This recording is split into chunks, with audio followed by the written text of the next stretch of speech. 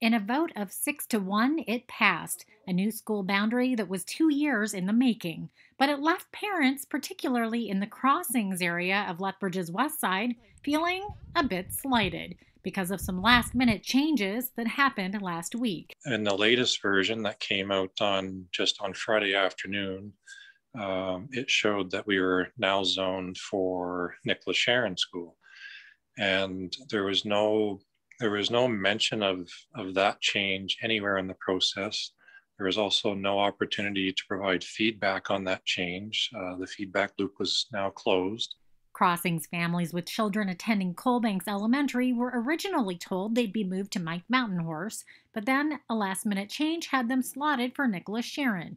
We were frustrated because we did take steps because she was upset at first to find out she was going to have to leave Coalbanks because she loves it here. So we took the steps to introduce her to the Mike Mountain Horse School. We took her to the playground. We went on the website so she could see the staff and that kind of thing to get her used to Mike Mountain Horse. So she was excited. So then when we had to tell her, you might be going to Nicholas Sharon, she wasn't pleased about that. So, but I mean, they're kids and they'll adjust. It just seems like this whole thing could have been avoided with a little more foresight. There's a perception out there that we haven't had the foresight, but in fact, we haven't received funding from the province. And so that's quite frustrating because we're not in the business of moving kids around.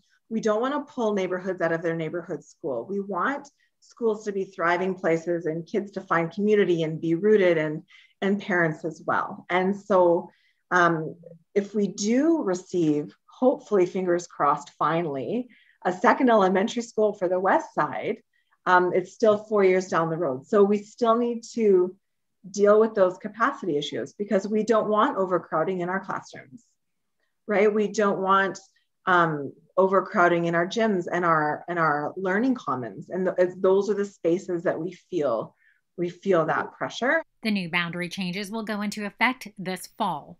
For Bridge City News, I'm Jeannette Rocher.